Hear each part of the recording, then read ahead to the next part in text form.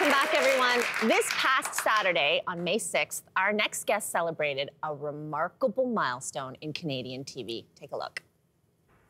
I've been with CTV for 50 years, and during that time, I've interviewed hundreds, perhaps thousands of people. I give teachers a hard time sometimes. Okay, you're about to censor. There's a part of me where I want to be rich and famous. Action, Sandie. He's doing it again.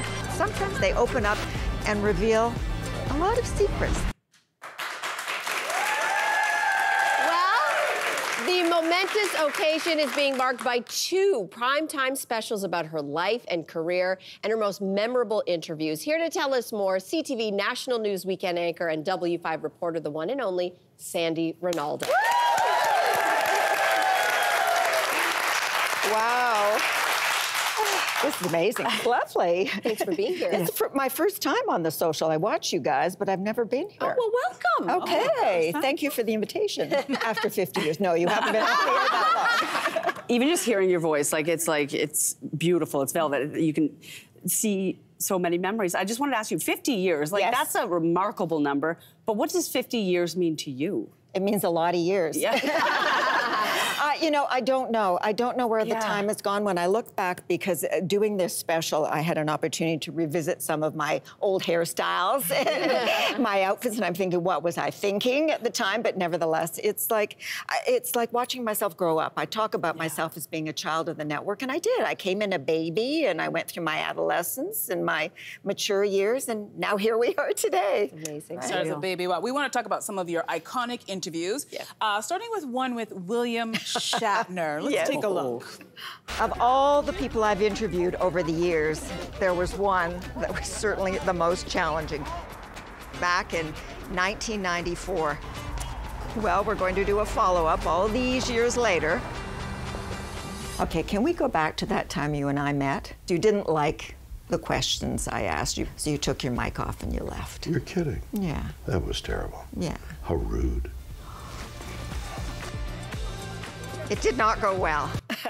Oh, wow. Oh, yeah, that's an understatement. So he walked out. What happened? So I was doing a series for CTV News at that point called CTV Biography, where I would interview people, and it was a more personal thing. You know, I would get to ask them questions about who they are as people and what motivated them.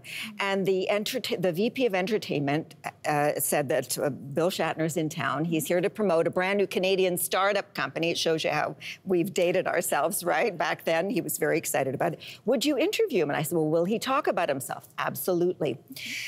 We were given 10 minutes.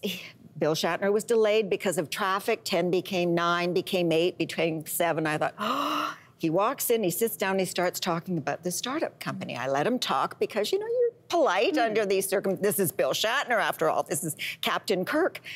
And then finally, he gave me an opening when he talked about being proud to be a Canadian. I said, speaking of that, you come from Montreal, you grew up in Montreal. We think of you as one of ours. Let me take you back to that time.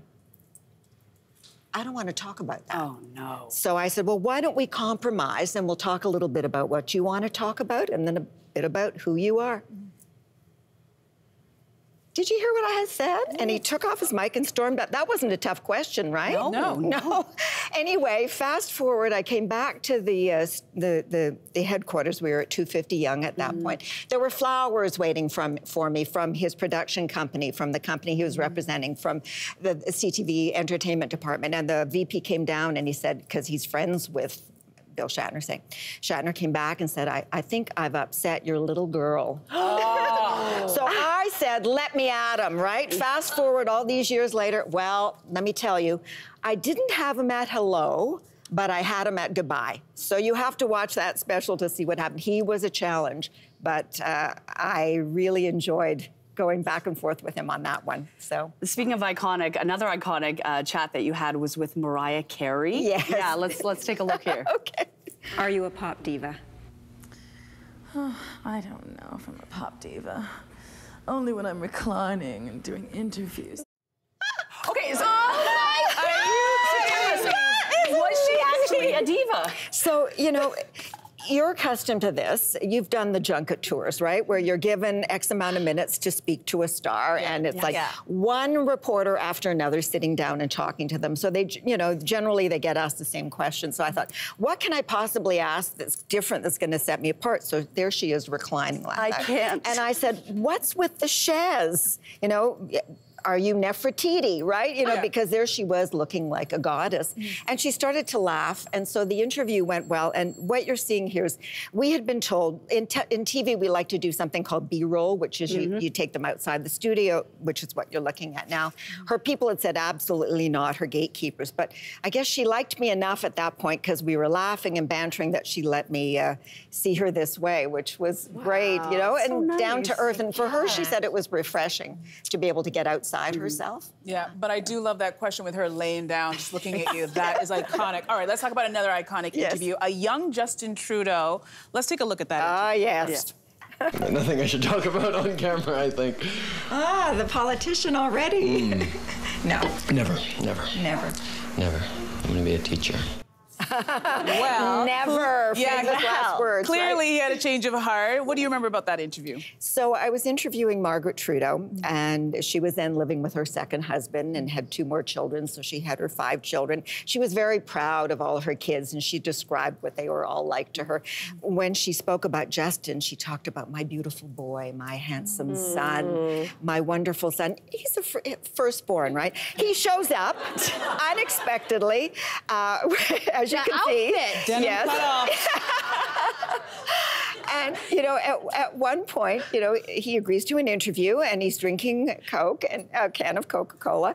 And so I said, what have you learned from your parents' experiences? Because Margaret Trudeau's separation from her husband was very public. Everyone knew about it. You know, it's not like living in a glass bubble. Everybody knew what was going on. And then he was there, and I asked him, what have you learned from your parents' experiences?